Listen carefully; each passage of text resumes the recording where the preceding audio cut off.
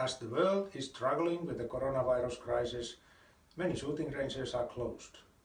This is a best moment to do dry firing, draw practice, or for example shotgun reloading practice. Whatever you do, remember to do it safely. So let's remove the firing pin first.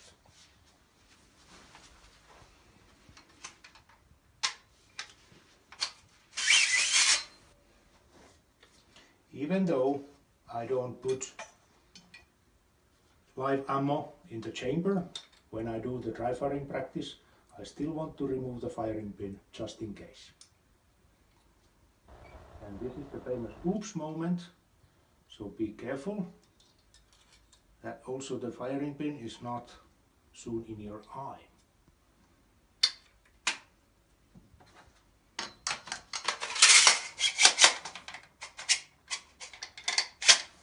Here we go, now it is safe. Now the gun is safe, no firing pin, chamber empty, safety on.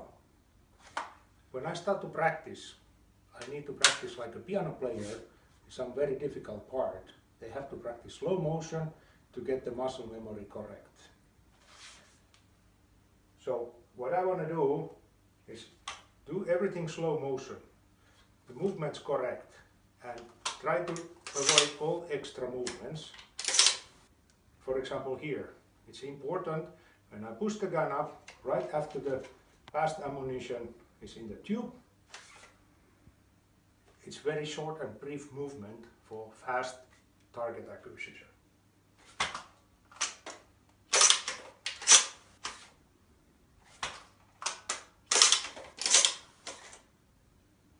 Because when we are reloading the shotgun, we always have to practice taking the reloading position and after reloading the last ammunition, going back to the shooting position. It is better to practice loading 2s and 4s. Loading 8 or 12 ammunition in a row standing still is not very important in competition. Important in competition is to be able to reload the gun on the move. So adding a small movement for the practice is a very good idea. And trying to keep eye contact so that you, after some practice, can reload the gun without looking at the loading port.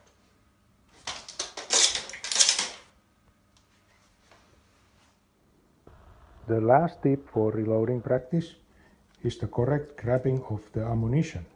Keep your hand a bit on the higher part of the belt and right thumb on the ammunition pair which goes into the tube first.